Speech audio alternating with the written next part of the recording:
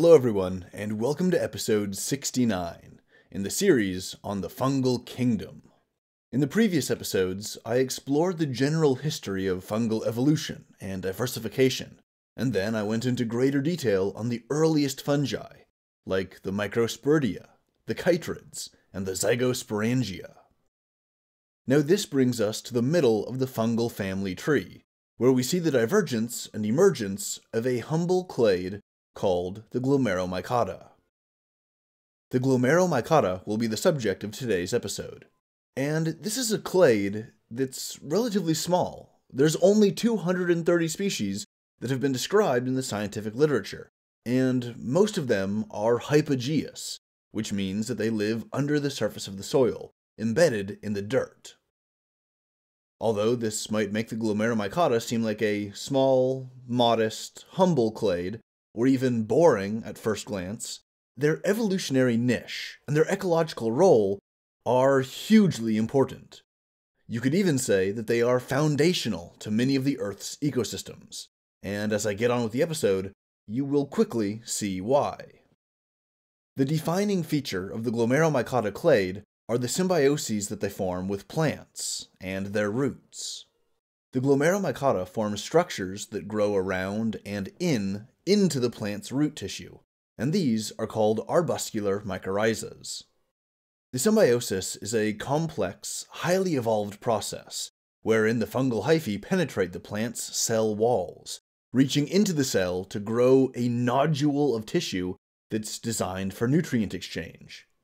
The plant symbiont can give the fungal symbiont some of its sugar, the sugar that it produced from photosynthesis, and in return, the fungal symbiont can give the plant mineral nutrients, and nitrogenous compounds, and water, and all sorts of other valuable stuff that it's extracted from the soil.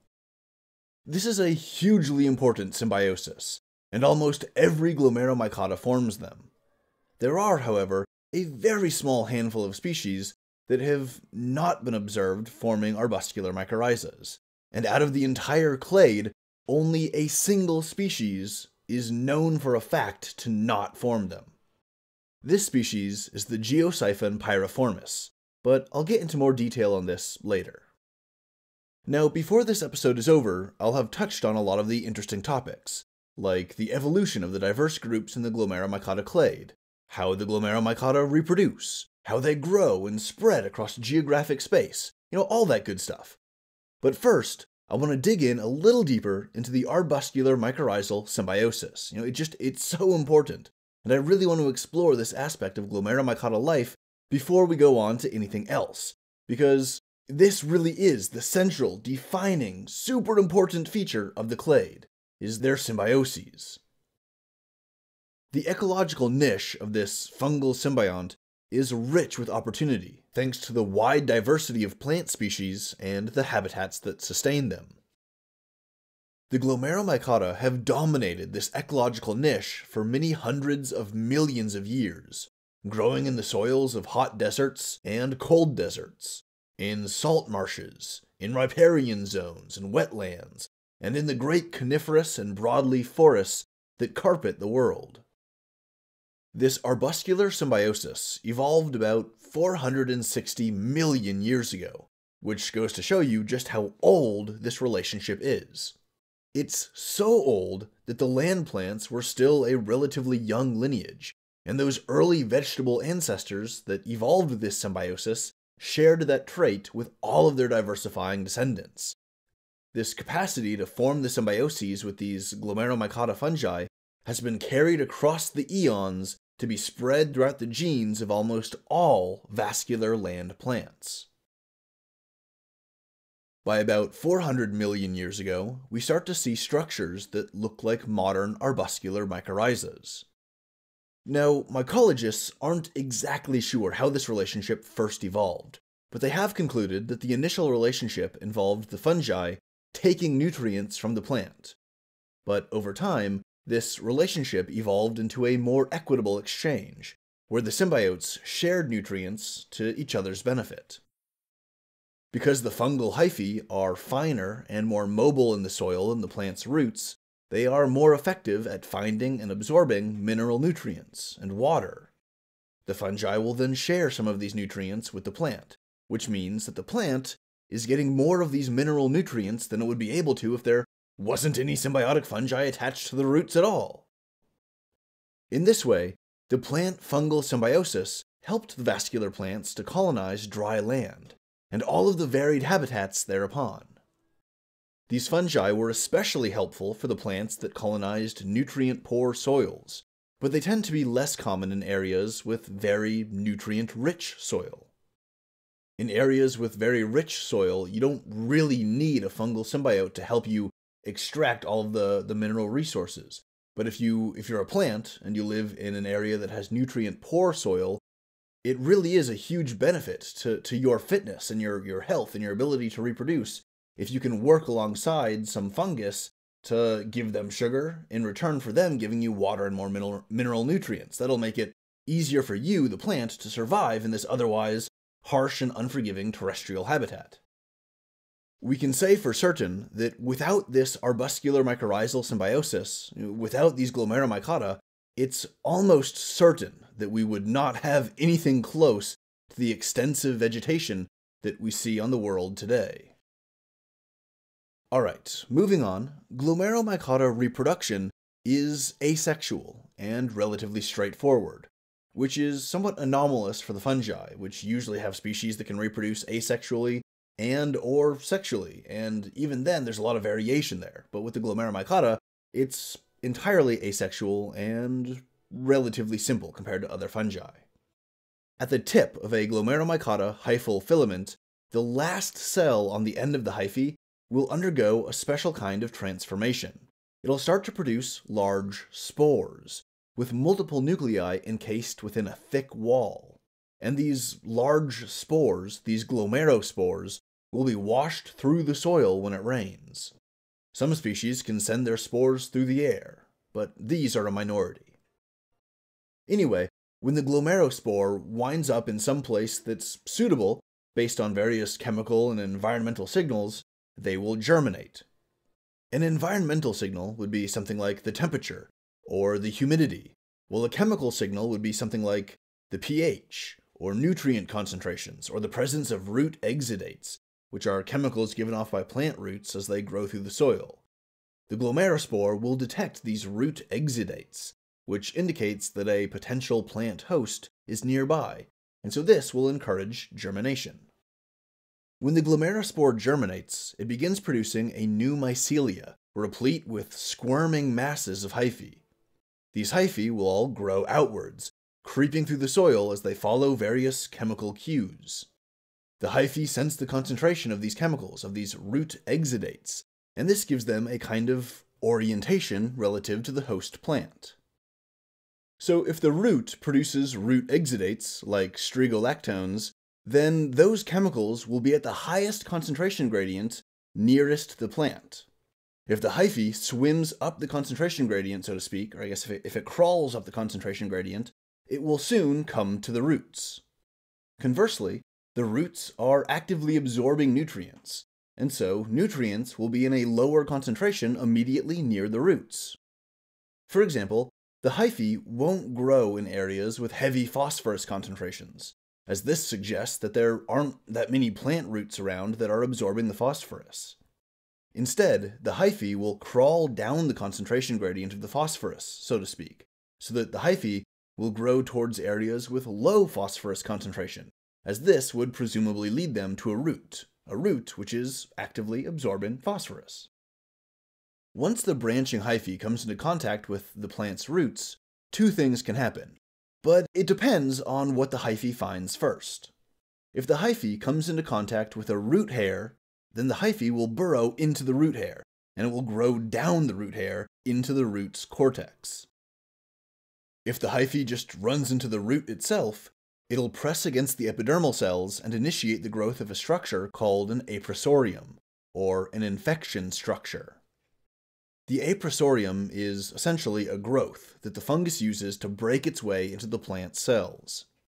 It forms on the root's epidermis, and then works its way into the parenchyma, or the cortex, or, in less technical terms, it works its way into the soft inner vascular tissue of the root itself. The fungus has to break through the structural tissue to get to this functional tissue, where the nutrients are, and where nutrient exchange can happen. The hyphae will reach into the parenchyma and begin drilling through the walls of the cells. The hyphae will penetrate the cell wall, but it actually won't poke through the plasma membrane inside. Instead, the hyphae will push against the plant cell's plasma membrane, and as the hyphae grows and branches wildly, the plasma membrane will not be penetrated, but it will instead wrap around the hyphae like a cloak or a full-body swimsuit. This will increase the surface area where plant cell membrane is pressed against fungal cell membrane, and this will increase the surface area available for nutrient exchange between the two organisms. That's the whole point of all of this branching that goes on inside the cell. The hyphae is essentially creating a fluffy nodule of absorptive tissue, called an arbuscule, which will act as a site of nutrient exchange between the two organisms. This arbuscule is really soft and delicate, and it'll dissolve after a short period of time, with its biomass being absorbed by the plant cell. New arbuscules will be generated in other cells, and the symbiosis as a whole is perpetuated, even though each individual arbuscule is relatively soft and short-lived. The fungus will grow an arbuscule. It'll help the fungus absorb sugars from the plant while sharing phosphorus and other mineral nutrients and nitrogenous compounds with the plant. And then, after some time, the arbuscule will dissolve in a final burst of nutrients for the plant, before more arbuscules are generated somewhere else in other cells. In this way, the symbiosis isn't a static, unmoving thing. It's a fluid and dynamic biological integration that's in a constant, pulsing flux based on the growth and dissolution of these arbuscules. This symbiosis as a whole is called an arbuscular mycorrhiza because it's these arbuscules that are the basis of the whole symbiosis. And believe it or not, it's actually the plant that controls the growth of these branching hyphal nodules inside its cells. The plant expresses a package of genes designed to accommodate this symbiosis and make room for the arbuscule to grow.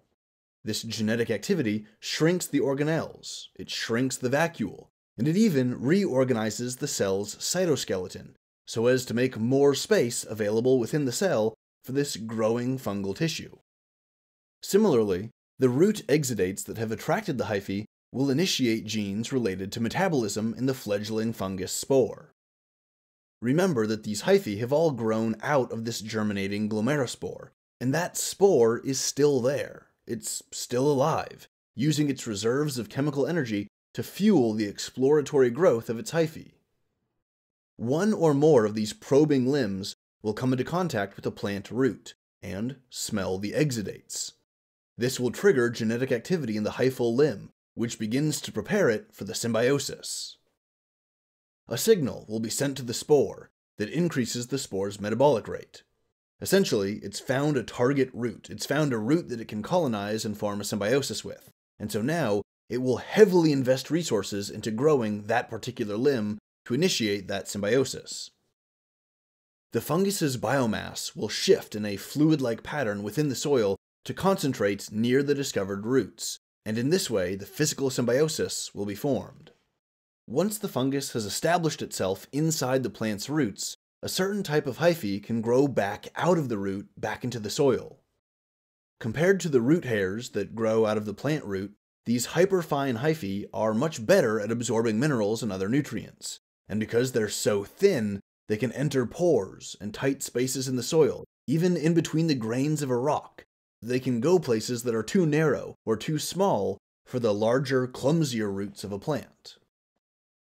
Another type of hyphae grows out of the plant's roots and seeks out other plant roots to colonize. These hyphae can connect multiple plants together into a larger mycelial network, so that the fungus and all of the plants that it's connected to can all share nutrients. The sugar produced by one plant can be shared with another plant by using these connecting fungal hyphae as a travel corridor. Of course, the fungus itself needs some of this sugar too. The Glomeromycota are obligate symbionts, which means that they struggle to get all of the nutrients they need on their own. They need a plant host, just like how the vascular plants tend to need their fungal symbiotes to colonize and thrive in an otherwise harsh environment. The fungus absorbs hexose sugars from the plant, which it then metabolizes into more immediately useful products like glucose, which it uses to store energy, or pentose, which it uses to build nucleic acids, so it can create more DNA and RNA. In return for all of this sugar, the fungus will give the plant all of the nutrients that it's better at extracting from the soil. For example, phosphorus. When the plant invests a lot of sugar in its fungal symbiont, the fungus can return the favor by supplying a lot of phosphorus and other mineral nutrients. If a plant is stingy with its sugar and doesn't give that much to the fungus will be just as stingy with its phosphorus supply. Some of these fungi tend to lean towards parasitism, in the sense that the host plants might give them a lot of sugar and they'll invest in the symbiosis, but the fungus will give back a disproportionately low amount of phosphorus. The fungus will basically sap the plant of its precious sugar, while giving a token amount of phosphorus back in return. Basically, just enough to skate by and keep the plant from dying. After all, parasites can put themselves at risk if they kill their host without having a backup host ready nearby. I should clarify that this kind of soft parasitism isn't really characteristic of the entire clade. The vast majority of these arbuscular mycorrhizas are mutualistic, where both parties, the plant and the fungus, benefit. The symbiosis is so beneficial that it's allowed plants to colonize otherwise hostile and low-nutrient habitats that they would never have a chance to have colonized without them, without the fungus. The Glomeromycota have helped the vascular plants to colonize deserts and arid plains regions, and volcanic soil like the Hawaiian Islands and Iceland. They are particularly common in the tropical and subtropical forests, where the humidity, the temperature, and the seasonal climate stability create extremely fertile growing conditions. Counterintuitively, soils in these fertile landscapes are often thin, and they can be nutrient poor, because there's so many organisms feeding from this thin layer of soil. A lot of organisms are also dying and decaying back into the soil, but they decay so fast, and their nutrients get taken up so fast, that the soil itself, as a matrix independent of the plants and other things growing on it, the soil itself isn't particularly replenished. Everything that goes into it gets taken back out so quickly. Here, the Glomeromycota are invaluable, as they're not only able to assist the plants, they can actually create vast hyphal networks connecting many plants together. This ensures that nutrients can be supplied to some degree or another to as many plants as possible, and this benefits the entire habitat and the whole ecology. Almost 80% of plant species can form these arbuscular mycorrhizal symbioses. This tends to happen when the symbiosis is more than 460 million years old, and may have been foundational to the evolution of the land plants, to emerge from the ocean and actually live on land. We can literally see Glomeromycota fungus and their arbuscular mycorrhizas in the fossil record. The prototaxites, which are some of the earliest tree-like organisms to live on land, are believed to have been a kind of fungal algal symbiote, essentially making these prototaxites a giant lichen. And the fungus component is believed to have been a Glomeromycota species. These prototaxites grow to be quite large, with trunks about 1 meter wide, and a height topping out at around 8 meters. Perhaps the reason they were able to grow so large, relative to other simple plants that existed at the time, was because of this symbiotic nature. This improved access to nutrients is evident in their large size. There's very few plant species that actually don't form arbuscular mycorrhizas. These typically belong to the Brassicaceae family, or the mustard family, which includes stuff like cabbage, cauliflower, broccoli, kale, radish, thale cress, and of course, mustard. Unfortunately, this family includes many plants that are model organisms, including plants in the Brassica genus and the Arabidopsis genus. The reason that this is unfortunate, the reason that it's kind of frustrating and unfortunate that these Brassicaceae family plants don't form arbuscular mycorrhizas with the Glomeromycota fungi is because Without these model organisms, researchers have to study arbuscular mycorrhizas with other plant species, and these other plant species might grow slowly, or they might not grow as well in lab conditions. And because we can't really use our go-to model plant organisms to study these Glomeromycota, it just makes it that much harder to study them. Alright, so remember that one species out of the entire Glomeromycota clade that's known to not form arbuscular mycorrhizas? That's the Geosiphon pyriformis, and instead of arbuscular mycorrhizas, it forms a symbiotic relationship with cyanobacteria of the genus Nostoc, usually the species Nostoc punctiforma. For this reason, the Geosiphon pyriformis was initially called a lichen, as it's incorporated these photosynthetic bacterium into its mycelia. But that's actually not technically accurate, as the symbiosis is intracellular. The cyanobacteria are completely enveloped within the fungus. In this case, the Geosiphon pyriformis is less of a lichen and more like a fungus that's trying to pretend to be a plant by absorbing photosynthetic microbes to generate sugars internally. Within the clade Glomeromycota, there are 4 orders. The oldest, and the first to diverge, are the Paraglomerales. These are pretty simple fungi. They have transparent spores, they don't usually produce vesicles to store nutrients or waste products, and under a microscope, these Paraglomerales are simple and yellowish or transparent, with their spherical spores being grown on the end of thin hyphal filaments. Diverging next are the Archaeosporales. Fossil evidence from South Africa suggests that this lineage, these Archaeosporales, emerged as, or at least they were included in an early lineage that was, free living. These fossils are over 2 billion years old, so this really was in the fungal clade's earliest days, when the fungi were still single cells. Among the early Archaeosporales diverging from these free-living populations was the Geosiphon pyriformis, which I talked about just a few minutes ago. The remaining branch would split once more, to produce the Diversosporales and the Glomerales. The Diversosporales, as the name would suggest, produce a diverse variety of spores. Their hyphal cells can be larger or more globular than other Glomeromycota fungi, as they often possess large vesicles full of sugars. The Glomerales don't really have a wide variety of spores, but they do produce huge spores, like really big. Even though the Glomerales spores are single cells, they can be anywhere from 0.1 to 0.5 millimeters wide. Now, half a millimeter might not seem very large to you, especially not 1/10 of a millimeter, but on a cellular scale, when you're talking about single cells, that's really big. Also, while most Glomeromycota are asexual, within the Glomerales there's a genus called the Glomus, and some of the species in this genus are believed to reproduce sexually, even though it hasn't been directly observed. Apparently, these Glomus species have all of the genes that are necessary for meiosis, as well as genes associated with mating types in other fungi, and genes associated with the chemical pathways involved in sensing pheromones.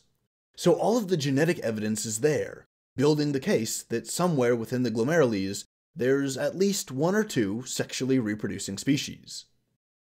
The only confounding factor here is that we've never actually observed sexual reproduction in these species. And, I mean, that's kind of a big deal. You have all this evidence, but if you've never actually seen something happen, then you can only infer. Because of this stubborn mystery, the reproductive cycle of these Glomus species is called cryptic. They're cryptofungi. Now, all of these Glomeromycota fungi are pretty similar, morphologically speaking. Under a microscope, virtually all of them are mostly transparent. The hyphae in their mycelium look like wriggling tubes in a huge clump, devoid of septas. A septa is a porous wall structure that some fungi have between the cells in their hyphae, isolating each nucleus within a little discrete region of the hyphae. The Glomeromycota, by and large, don't have these septa, which means that their mycelia is cenocytic. Instead of having hyphae composed of discrete cells lined up end to end, The cells in these cenocytic fungi don't have clear divisions. Their membranes are often interlinked or conjoined, to the point where the Glomeromycota is essentially a giant single supercell with an absolutely massive surface area due to this highly filamentous branching morphology. The most distinguishing feature is the spore, which is produced at the end of a hyphae, or at a regular interval along a hyphae. These spores are large, globular or spherical masses, and they give the mycelia a studded texture. This is the body form that creeps through the soil, sniffing out the roots of a plant. Now, normally, I would go into more detail on each group, but unfortunately for all of us, not much is really known about them. I mean, some general stuff is known, like how most of them are hypogeous, which means they live mostly or entirely underground, but a lot of stuff just isn't known. It's a mystery. The Glomeromycota as a clade were only recognized as being independent from the Zygomycota within the last 2 decades or so, and the 4 orders within the Glomeromycota have only been properly organized through genetic analysis in the last decade. Morphologically, they're all really similar. Now, their spores are where the real variation comes in, but every other difference exists on a microscopic or a molecular scale, and we simply haven't studied the Glomeromycota in enough detail yet to understand these microscopic and molecular differences. One of the reasons for this, which I already kind of touched on earlier, is that it's pretty hard to grow these fungi in a lab.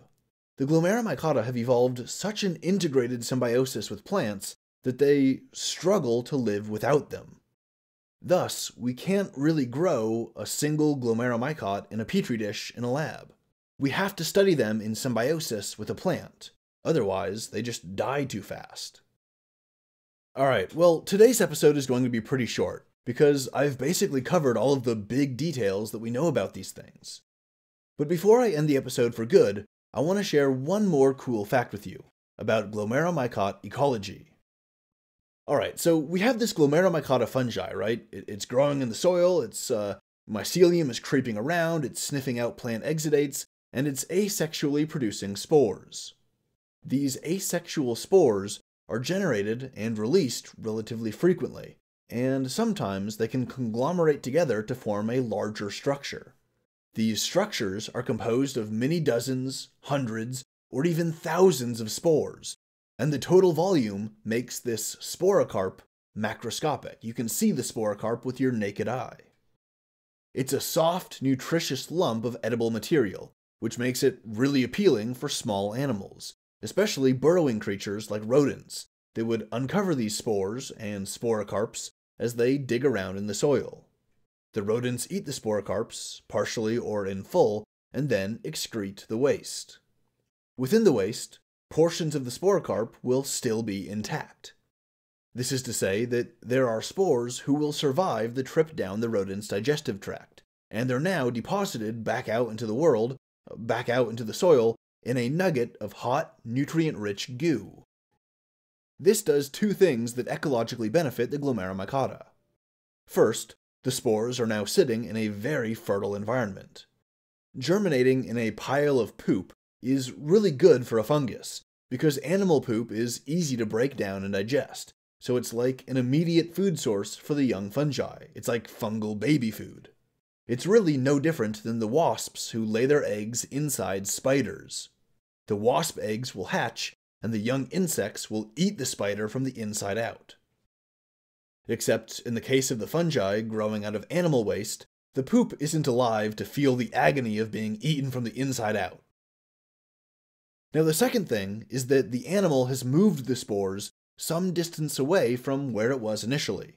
The rodent, or whatever small animal it is, would find the sporocarp, and then they would eat it. And then sometime later, the rodent would have digested the sporocarp and excreted it as waste. But during that time interval, during this time gap between eating it and excreting it, as the digestion is going on, the rodent is living its life. The rodent is moving around. It's still burrowing, it's still searching for more food, it's running away from predators, it's looking for a mate, it's doing all of this stuff that rodents do. And, as it does so, naturally, it'll be moving around, it'll be running around the habitat. And this helps the Glomeromycota, because the rodent is basically spreading its seeds around and helping the fungal lineage colonize a wider area across geographic space. This is an example of an animal symbiosis with the Glomeromycota fungi that I just think is really cool. Like, it's really important, but it's also really cool. Alright, well, with that, I think I can wrap it up. This has been a fun little episode on our journey through the fungal kingdom, and in the next 2 episodes, I'm going to cover the 2 most evolutionarily recent and the 2 largest clades of fungi.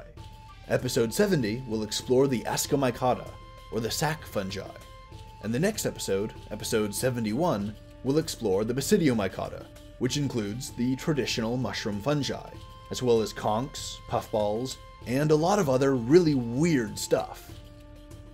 And finally, the last episode in this series will be really exciting, because I'll be exploring the long and fascinating relationship that humans have with the fungal kingdom. If you enjoyed this episode, hit the like button. And if you're interested in all my content and you want to see all of these upcoming episodes, then hit the subscribe button so that you can catch them right when they get posted. Tell your friends about the podcast, consider supporting the podcast on Patreon, and as always, thanks for listening.